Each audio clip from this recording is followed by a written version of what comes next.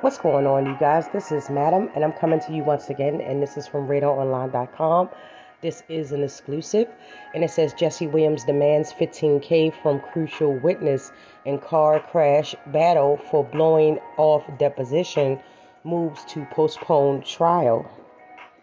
And the article is by Ryan Newman, and it says actor Jesse Williams demands the civil trial over a car crash be postponed after a crucial witness failed to show up at a deposition, Radar Online has learned. According to the court documents obtained by RadarOnline.com, Williams and his legal team are demanding 15K from the son of a woman suing him. As Radar Online previously reported, Paula Bruce sued Williams over a January 2020 accident that went down in Los Angeles. In the suit, Bruce accused the star of fleeing the scene after he had rear-ended her. In the court documents, Bruce and Williams crashed his Porsche into her Mercedes, which caused severe damage. In addition, she claimed to have suffered emotional distress from the ordeal, which led to her not being able to work. Williams had declined the accusation. He fled from the scene. He said he stayed and exchanged information. Williams admitted he left once his assistant arrived at the scene. The actor said he called Bruce days after the accident to check on her. He claimed to have been told by Bruce that she was fine. Days later, he said his lawyer informed him Bruce was demanding $1.6 million in damages for a hit and run. Williams called it a blatant attempt to extortion. And that is the end. No, that's not the end. Excuse me. These things be getting in the way. These ads be getting in the way, so I apologize about that. It continues on to say that now Williams has filed a motion to compel Bruce's son, Felix Morit, to appear for a deposition in the case. The actor said Morit is a crucial factual witness in the case but has refused to appear. Williams has demanded 15K in sanctions against Morit and his lawyer for their gamemanship and blatant abuse of the discovery process in the matter. He said Bruce has identified her son as a witness who saw Williams flee the scene. However, he said Morit has been being questioned under the oath in the case. Williams has been contacting Bruce's counsel, who is also representing Morit, about Morit's deposition for months.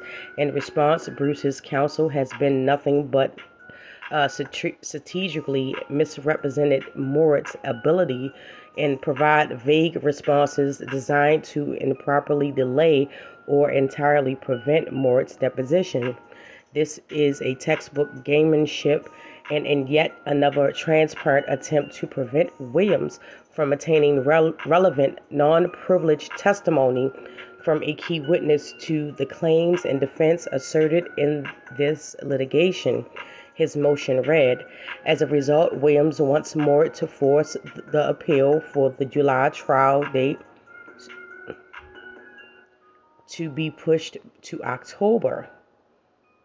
And that is the end of the article right there, as everything stands. Apparently, the son doesn't want to show up, allegedly, for whatever reason.